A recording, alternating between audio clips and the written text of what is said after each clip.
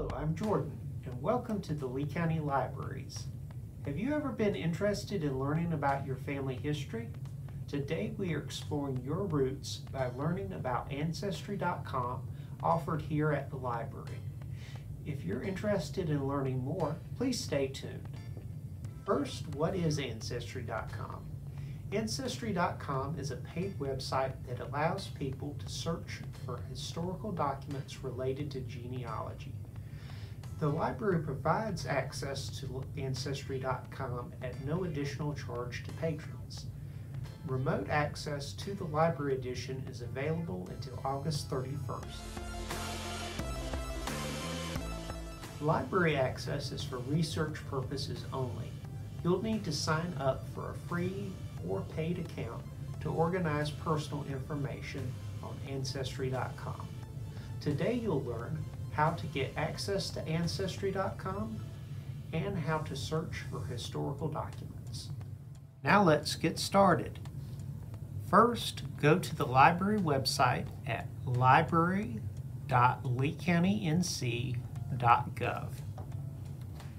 Scroll down and click on our Ancestry.com at Home link.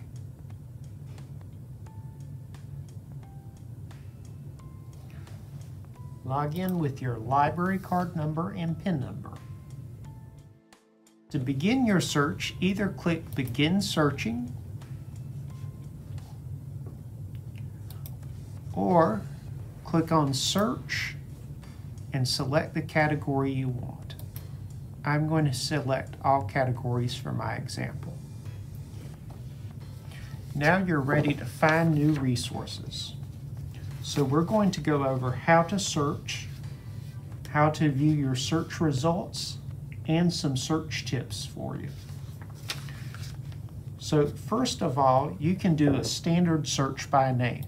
For my example, I'm going to use Wyatt Earp.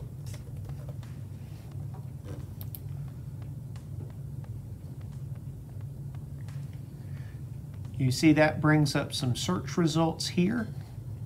You can also search by the place, and it can be the place they were born, the place they lived, or the place they died.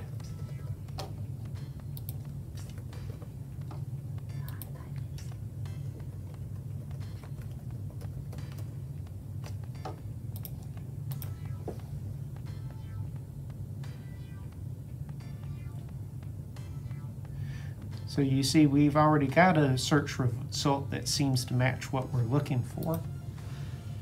But another option on here is to search by the birth year. And if you don't know the exact birth year, you can put an approximate age in what year they were that you know.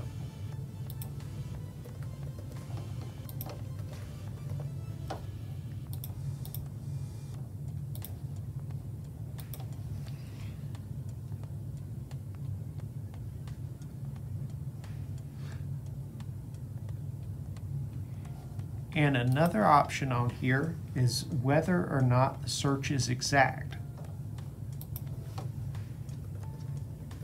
So you'll notice that as I'm typing these in, a little box at the bottom comes up that says exact. You can click on the exact box and it will filter your results so that they only match that one particular year or place, or whichever one you set to be exact.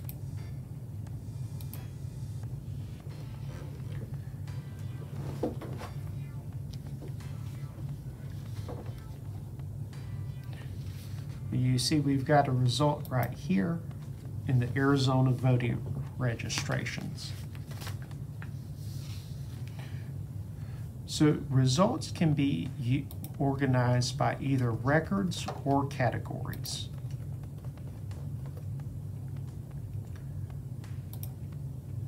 Let's just set this back to where it was.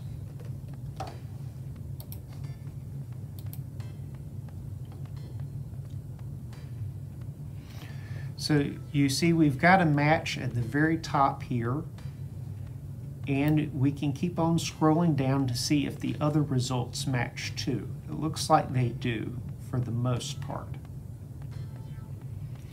We can also search by categories. So, for example, census and voter list and census records can be very helpful in your research. You can search by birth, marriage, and death, and by military. So let's click on census and voter list.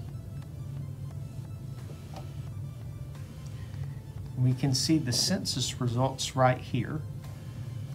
Or instead of going to the filter by on the side here, we can just click on categories.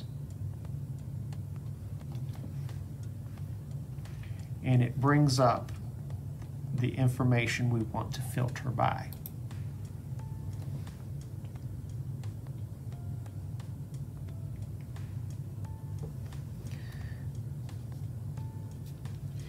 And one option it gives you on here is view. That's where you can click on view image if an image is available, and you'll see a picture of that image.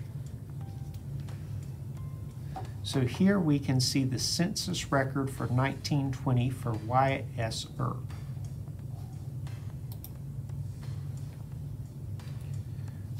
I'm going to click on this top record here since that's the closest match.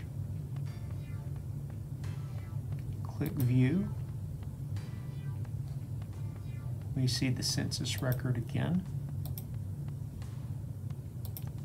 Let's go back to the very first search results page.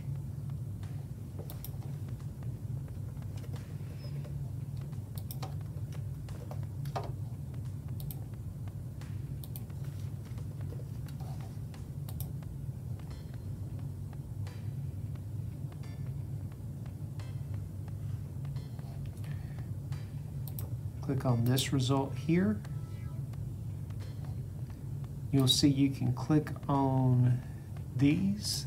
This is part of the Find a Grave Index. It's linked to the findagrave.com website, which is another very useful resource.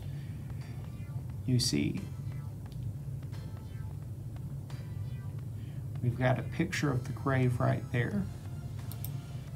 Now, other ways that you can search, other options that are available to you, are down here under Show More Options. Not only can you choose whether or not to match the terms exactly, you can add an event such as a birth, marriage, death.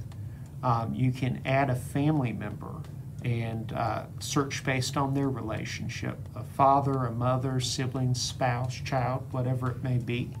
You can also search by keywords and by gender and race or nationality. Also, be very aware of spelling variations when you're on here, because sometimes there may be an abbreviation such as WM dot for William, or just a mistake, or it could be a different person altogether. You see right here we have a Wyatt Earp who was born about 1825 in North Carolina, and he spells his with an I, so that's probably not the same Wyatt Earp. Also through Ancestry, you can sign up for a free account to organize your family tree, or sign up for a paid account for additional resources. They also offer the ability to hire an expert, and they offer DNA testing. Ancestry Academy offers short video tutorials. The useful links below will help you get started. Thank you for joining us today, and have fun exploring your roots. Goodbye.